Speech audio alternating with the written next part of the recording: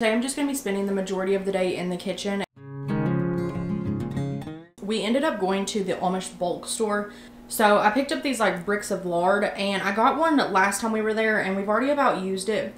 So I picked up two this time. They don't always have it whenever you go. So when you do, like, you kind of need to pick it up if you use it. So I picked up two of these, and from the research I've done and how often we use it, you don't necessarily have to can lard. It's just like pretty shelf stable on its own. So I'm just going to melt these down and put them in jars, but let them self-seal just from the heat. That way we can have it, because we do have just a little bit. Last time I bought like a 2-pound block, I think it was, and we've used quite a bit of it so far. So these are 7 3/4 pound and 6 3/4 pound, and it's just so cheap compared to buying lard at the store, and you know like where this is coming from, so we really like that. And then I need to work up these carrots. I bought those on clearance. I just could not pass them up. I'm going to work on canning those. They're not organic or anything, but they were just on a deal. This 50-pound bag of potatoes we got from the Amish bulk store also, and it was $9. Like, I just cannot pass up that for $9. Usually whenever we buy potatoes, it's pretty standard that you pay $1 per pound. So I just couldn't pass this up, and I'm gonna work on canning these, but it'll probably be later this week, just because I have some other things I need to make in the kitchen. I really need to make a loaf of bread and tea also, but we'll just see what I have time for. As I work on stuff in the kitchen, I'm just gonna bring you guys along with me today.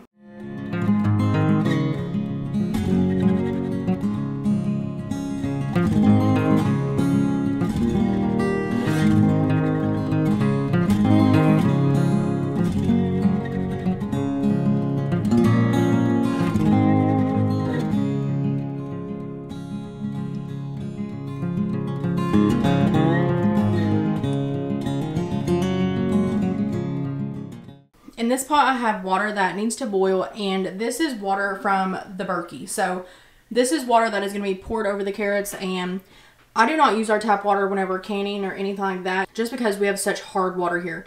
So we use Berkey water in this. And then back here I have lids that are sterilizing.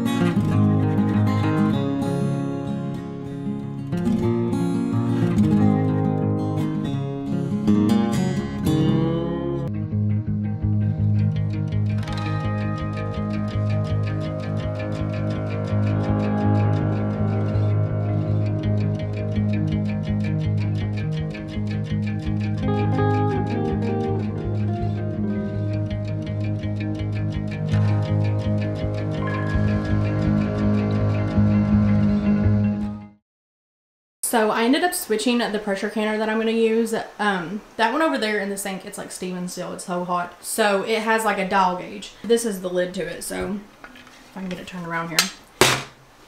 So it looks like this, and you have to almost like babysit it and make sure that it stays at 10 pounds. But I forgot that, I think my mom or my papa got me this canner. This one has the different weights that you just take off of it, and it's 5, 10, and 15 pounds. That way you can just set it to the 10 pounds is what I need for the carrots. So I'll just set it to that, and it'll work off by itself. So it doesn't ever go above 10 pounds. If it goes above, it'll just release that pressure off. Switch to this one, and I'm going to try it out. But this is my first time using this kind of canner. Always previously I've used the dial gauge, and I like it, but you do have to stay with it constantly and just make sure that the heat doesn't go above 10 pounds or go below 10 pounds. You kind of have to watch it. So I'm hoping this one will allow me to work on other things while I'm canning also. I'll still be in the kitchen, but I just don't want to have to stare at the gauge always.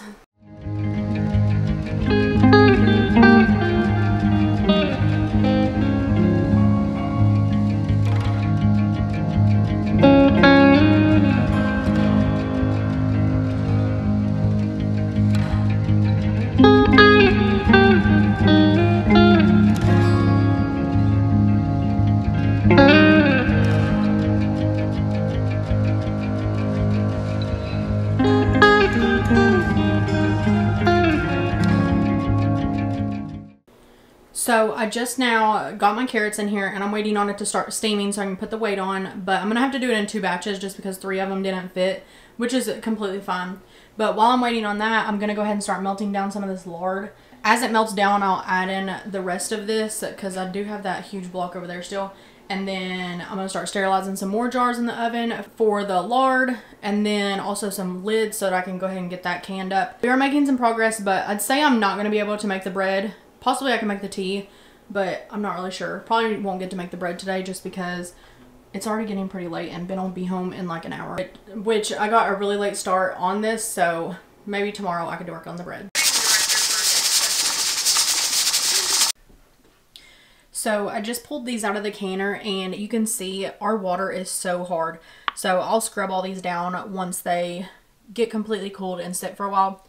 But they are all sealing and I just can't believe our water is this hard here. Like, it is such strong buildup. That's why I don't use it in the jar. If you do have hard water in your area where you live, you can put a few tablespoons of vinegar inside of the canner each time, and this will help prevent buildup on your jars and stuff, but I always forget to do that. I got all the lard in jars. There's 17 pints that it ended up making, and it'll eventually turn white once it completely cools. They should self-seal on their own, but if you're going to be doing lard, definitely do your own research and what you feel is safe. So yesterday I ended up not finishing vlogging, but I ended up getting the lard put in the jars, the carrots canned, and then I ended up canning some butter. But I'm going to start with the bread and get those mixed up. That way I can go ahead and clean all of these jars and get all those like hard watermarks off. Some of them are really bad and some aren't so bad. But I'm going to label and clean those while I'm waiting on the dough to rise.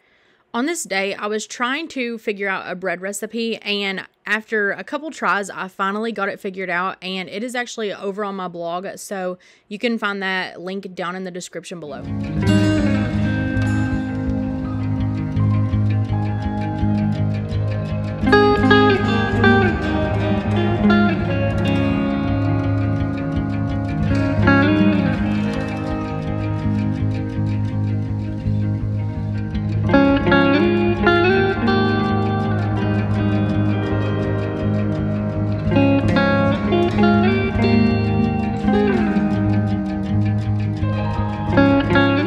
A lot of sweet tea in this house, so what I'm making right here is actually a sweet tea concentrate, and I was just melting together the sugar and water.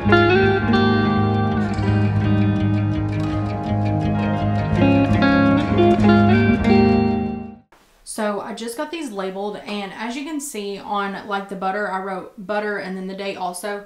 And on the carrots, it's pretty obvious that it's carrots, like there's no confusion there, so I just wrote the date on those.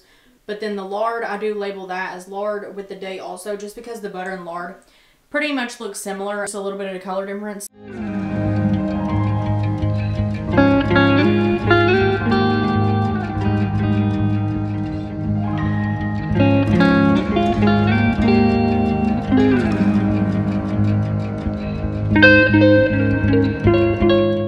After the tea bags had steeped for a couple hours, I came back into the kitchen and started putting it into mason jars, and we just keep it in a half-gallon mason jar, and then we actually have a half-gallon pitcher that we use to mix up a small amount of the concentrate with the rest with water.